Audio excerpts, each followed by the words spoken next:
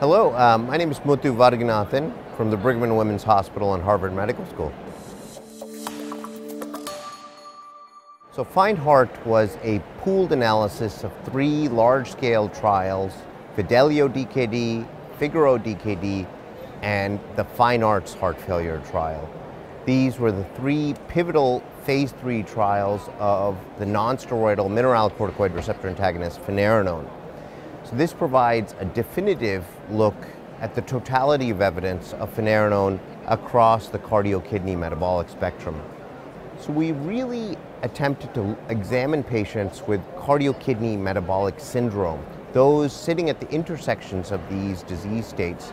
So in pooling these 3 randomized clinical trials, we evaluated over 18,000 participants with either type 2 diabetes and chronic kidney disease, as was represented in the chronic kidney disease trials, or patients with heart failure with mildly reduced or preserved ejection fraction. Prior to the unblinding of the FINE-ARTS heart failure trial, we pre-specified this pooled analysis and harmonized data elements across the 3 randomized clinical trials.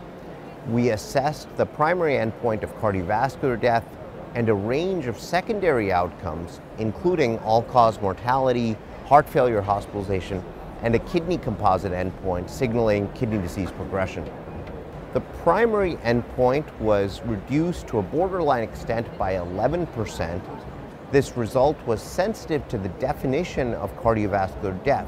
When we included undetermined deaths, or deaths that could not be otherwise adjudicated by the clinical endpoints committee, that result became more robust and statistically significant.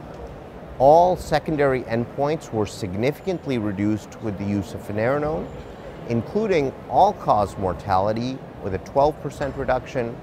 Furthermore, there was demonstrable reductions in heart failure hospitalizations, a robust reduction in a kidney composite endpoint by 20%, reductions in other cardiovascular events such as new onset atrial fibrillation or major adverse cardiovascular events. No, overall, the safety profile of this therapy was in keeping with the individual trials. There was an expected increase in serum potassium levels with protection against low potassium levels or hypokalemia.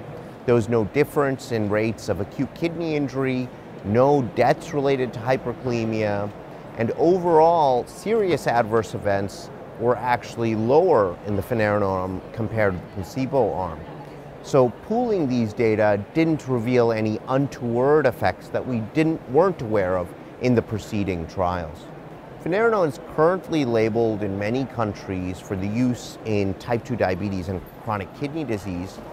And based on the FINE-ARTS heart failure trial, those guideline bodies and regulatory agencies will consider the evidence base from FINE-ARTS heart failure for the indication of heart failure with mildly reduced preserved EF.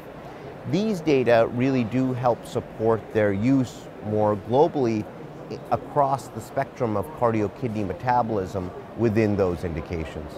The non-steroidal MRA Finerenone is a new therapeutic pillar in the management of cardio-kidney metabolism and joins alongside other effective options such as the SGLT2 inhibitors and the GLP-1 receptor agonists in this patient population.